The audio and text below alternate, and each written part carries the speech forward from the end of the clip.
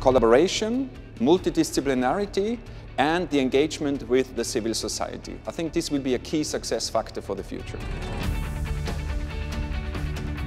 By exposing society to the outcomes of our risk assessments, we enter into the fascinating realm of trust.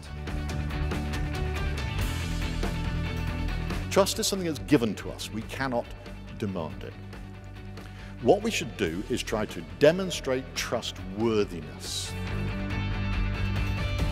It is a long-term investment for an agency to explain to people that not everything is black and white in science and that there are still gray zones. Because if you explain that to the consumer in an open way, he will trust you that you will tell him the truth later. We are now at a state where we really have to open up, engage more with society and see what the concerns are so that we can assure consumers that the food they eat is safe. In theory, we should engage all the stakeholders, but to prioritize our energy to engage the public is the most important. I'm not sure whose role it is to engage with the public. I think it's everybody's job to communicate and interact. It's about scientists actually speaking a very different language and involved in a very different set of processes. And the laymen, of course, they don't understand this language. The correct way to communicate is not only the delivery, but it's also the content. Not just what the scientists think that the public needs to know, but understanding what are the public values, what are the public behaviors and their current knowledges so that we can better communicate that information.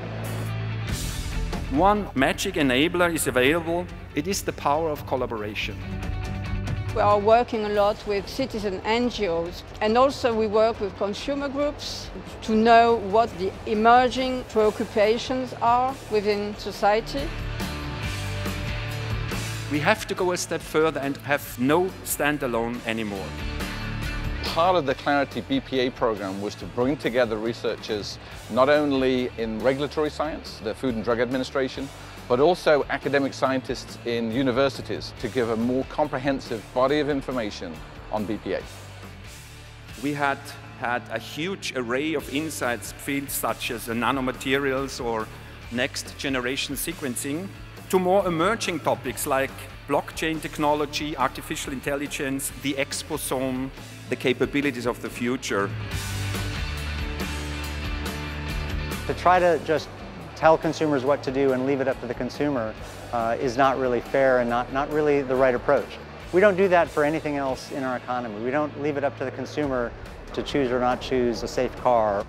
Policy needs to shift and really move toward making all of the foods in the food supply a generally healthy choice.